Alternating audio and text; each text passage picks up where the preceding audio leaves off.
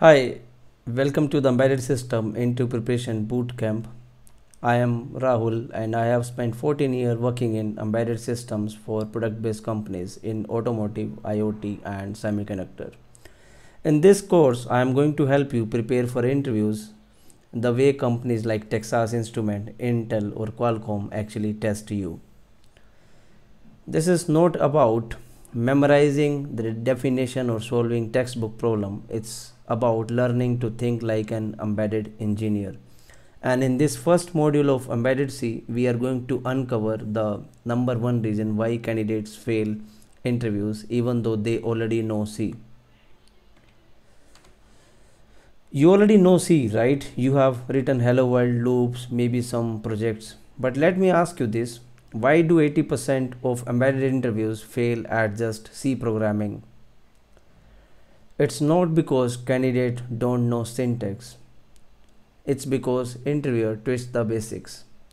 They don't ask what is a pointer, they ask what happens if I dereference a null pointer inside an ISR.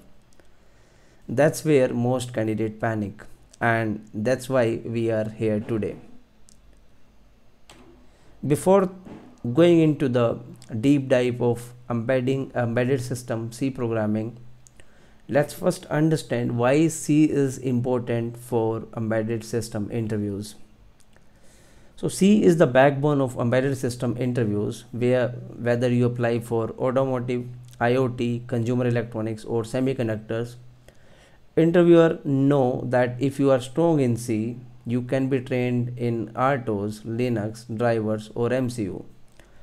But if your C is weak, no matter how many projects or buzzwords you put on your resume, you will struggle.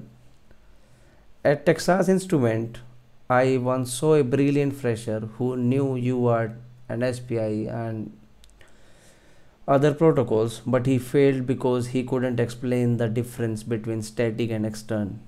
That's how critical the embedded C is. So now let's analyze why 80% of the candidate fail in embedded C interview itself. The very first reason is they just revise college notes or they just study concepts on very high level without going into the deep. That is the main reason. That is the main reason they are not able to answer the tricky questions in the interview. And the second thing is, even if they know the answers but freeze when asked to explain, they are not even able to explain basic questions because of the confidence gap. And the third is keyword like volatile, function pointers or bitwise operator. They skip them because they feel it's a bit advanced, or sometimes they have fear of reading about these concepts. In interviews, you may be asked to debug 10 lines of code. If you have never debugged on real hardware or emulator, you will freeze.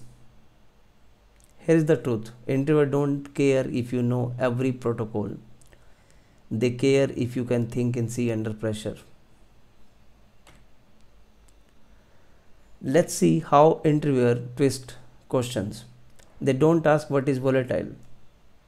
They ask, if I remove volatile from a flag in ISR communication, what will happen? They don't ask what is a pointer. They ask, can you store ISR address in a function pointer? Show me how. They don't ask what is static. They ask, why is static dangerous inside recursion? This is where candidates who just memorize theory fail. But if you have practiced embedded style C problem, you will stand out.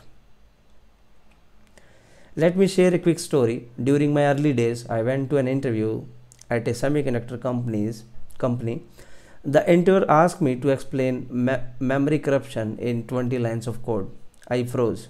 Not because I didn't know C, because I had only studied from books. I had never tried debugging. That day I realized embedded interviews are not about what you read. They are about how you think and debug. And that is the mindset I want you to carry into this course. So how to prepare in the right way? So don't study C like a student, study it like an engineer preparing for a battle. When you see a keyword like const, ask yourself, where does this keyword can be used in real world projects? Always map all the concepts whatever you are reading to the real world MCU example.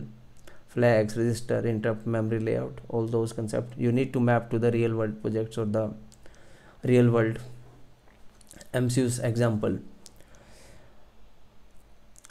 Practice explaining the answers to yourself the way you are already in the interview. And remember, you are not preparing for an exam. You are preparing for a conversation with a senior engineer who wants to know if you can solve a real problem. In this module, we are going to cover core C concepts that interview twist, real world debugging demos we are going to have. With that, I am going to share the stories from my 14 plus years of experience in embedded systems.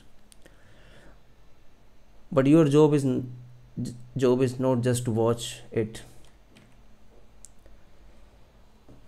I want you to pause, write code, and then explain every single concept to yourself, because passive learning means failing in the interviews and active learning means offer from product based companies.